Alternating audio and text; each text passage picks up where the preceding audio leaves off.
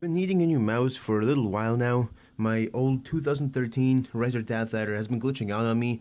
So the main reason why I decided to switch is because it would register one click as two clicks, so it's pretty annoying when editing, gaming, or just basically doing daily operations on the computer, and it's so inconvenient. So this thing's going to be retiring now, and I decided to stick with the Razer family and decided to get the Chroma edition of the Deathadder.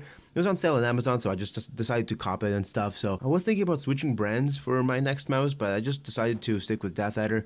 I was looking into the SteelSeries 500 series and the Logitech G502 mouse, but honestly, I just stuck with the family because I already know I like this mouse a lot. So why not get one that has customizable lights? And I don't know what it is about the Chroma lighting and the computer hardware, but it's like cats in their boxes, like they just like them and they go in them and stuff. But we have the neon lights and we just like it for some reason. I don't know, but it looks cool and I'm not complaining or anything. Alright, so now let's take a look at the box of the mouse. So we got the product shot at the front, the logo, a Razer logo, ergonomic gaming stuff, information, full spectrum, RGB lighting, the name, and then we got, all the information about the mouse. And then on the side, we have some more specifications about the ergonomics and the optical sensor and the chroma lighting. On the back, we have features of the mouse right here, of the numbers and stuff, really organized. There's boxes, and I just spoke like Yoda. Anyway, so we got some different language and all the specifications of the mouse. Oh my god, focus please, holy. Yeah, all the specifications of the mouse and different languages. It's compatible with Mac. Okay, we got the PC over here too. We got the reviews from pro players. We got the mouse features and stuff, and then on the bottom we have, so on the bottom we got all the serial numbers and all the legal stuff, and then the top some more branding of the mouse. So yeah, that's pretty much the mouse box. So yeah, let's just get into the unboxing and I'll show you guys what's inside.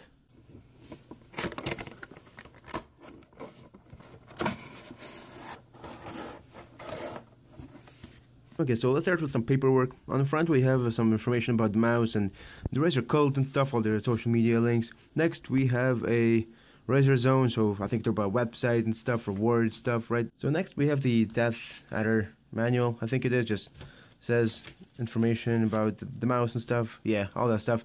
And we have some Razer Chroma stickers, which is probably my favorite part of the paperwork, because these look hella nice right here. We can probably put them on my PC, one of them at least. So, oh, there's all the paperwork. There's the mouse.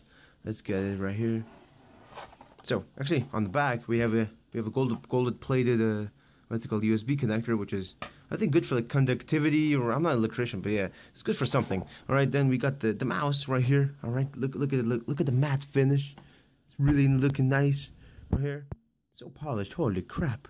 Alright, so here's the mouse in all its glory, unboxed and afraid. Alright, so it's all polished and stuff, and then there's it's nice to have the rubber grips again, because in my old Razer, right here, it came off because the glue wasn't, like, I don't know, the glue got stale or something, I don't know, they came off, but now we got both the grips on both sides. Alright, we got the clear logo and the clear sides of the scroll wheel to have all the lighting effects.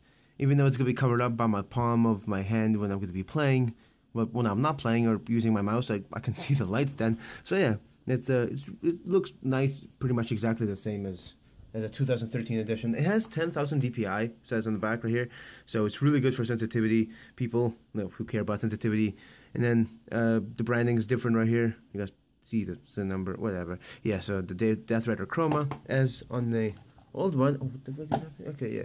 So we have the little different branding right here. Also, let's just put them up side by side.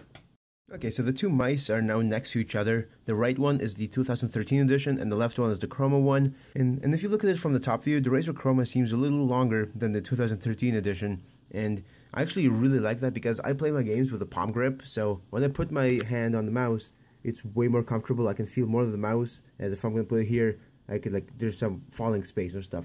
So yeah, I really enjoy that. The cable seems to be the same. It's pretty much like the same mouse, but like 10,000 DPI, the chroma lighting, and yeah, it's pretty much the same design, the most popular design on the mouse, I guess, right?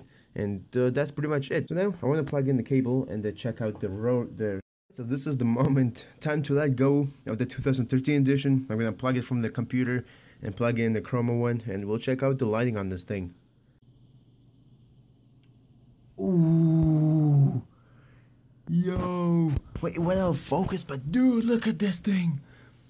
It switches colors. Dude, this is like so awesome for, oh my, bro. It's, oh, I'm so fascinated right now, guys. This is so cool. It's green. You should go, I think you should go to blue now, right? Yep, blue. Oh man, it's so good. Alright, so good. Holy crap. Alright, palm grip. Ooh, okay.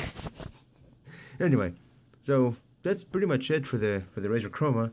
Alright, probably gonna choose a color, maybe breathing, I don't know.